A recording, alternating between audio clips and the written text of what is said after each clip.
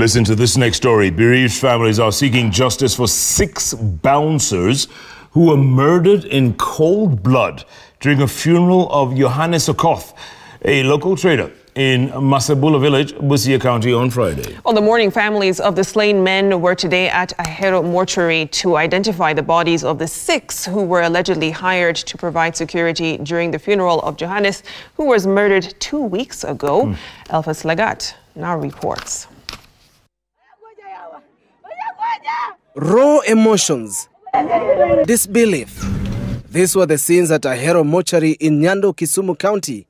Family, friends and neighbors of the 6 men who were lynched in Bumala can barely comprehend how their kin were beaten to death on suspicion of murder after failing to identify themselves at the viewing of the body of slain businessman Johannes Okoth. Wote wa 6 waliuawa. Sasa nilishindwa na la kusema. Honorable Matiang'i, at least watu kama hawa natakana watafutwe, serikali watafutwe, bring out a book so that wetu wengine hawezi fanya kitu kama hiyo tena. Initial reports suggest that the bodies of William Odongo, Elias Cisco, Elvis Odoyo, Evans Onyango, Richard Odero, Elias Nick, David Okeyo, and Philip Kwach were found in separate spots in Masebula village in Busia County. William Omondi's widow, Maureen Atieno, among those who came to identify the bodies. She has been left to be the breadwinner for the 3 children they had. Mkubwa ako na 9 years, mwenye anamfuata ako na 5 years, mdogo ako na 1 year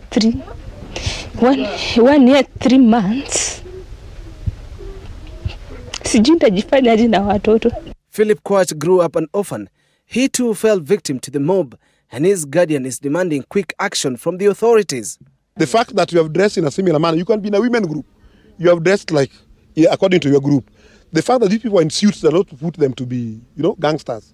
All those who died were aged between 20 and 35. Local authorities have slammed Bumala residents for taking the law into their hands, with investigations currently underway to unearth individuals who participated in the cold blood murder of the 6 men, whose families are still devastated with the turn of events.